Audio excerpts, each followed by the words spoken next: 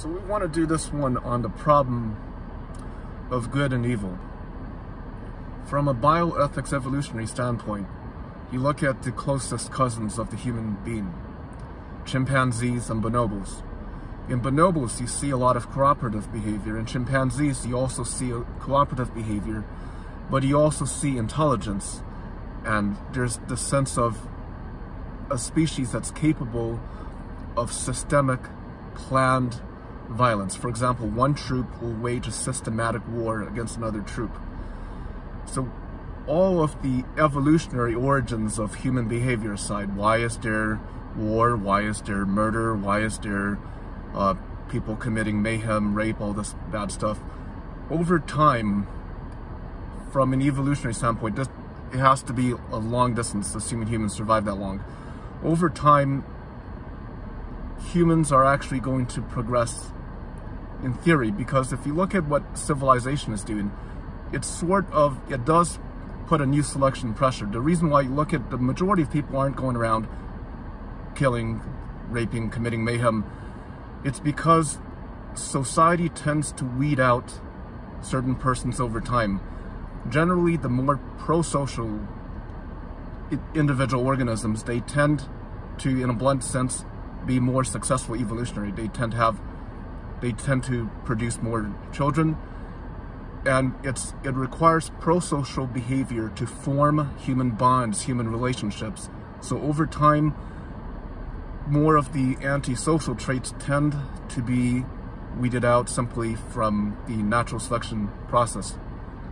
So civilization puts pressure towards more pro-social behavior, which in turn creates more cooperation in the society. But on an individual level, from a science perspective, we don't believe in good and evil in a cosmic term.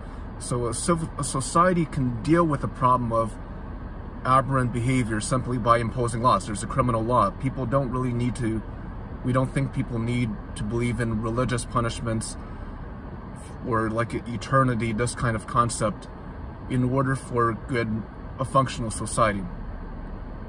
And you look at all the stuff that's happening, in the United States, we see it as a missed opportunity.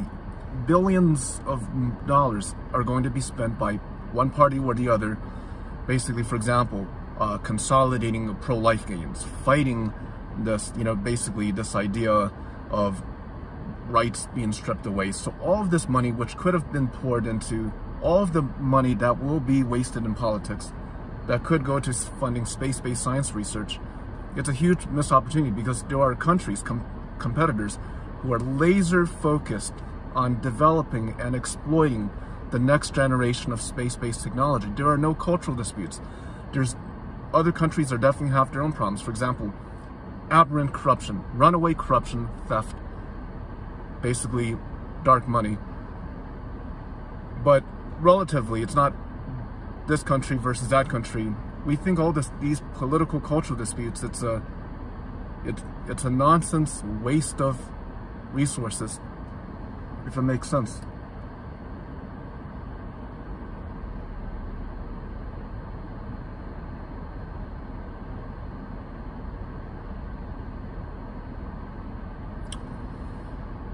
So, and even from an atheistic standpoint, do atheists fear death? You look at the way stellar evolution, universe is created.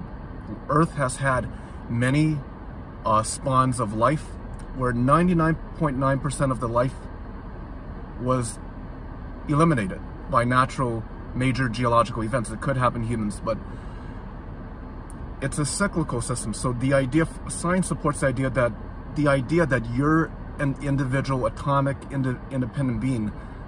While you have your consciousness, but you're actually, in terms of the quantum field, everything is connected to everything else. So there's really, just like the sun. Is the sun dying? No, it's not. When the sun runs out of fuel, it becomes what it peters away into a neutron star. Nothing really dies or is born.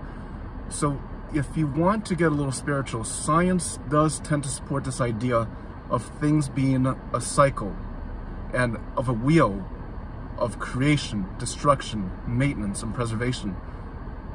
In a slightly, we tend towards more of a naturalistic perspective. So by happenstance, certain dharmic views more or less coincide with what you see in science, but we are strictly taking an atheistic scientific approach.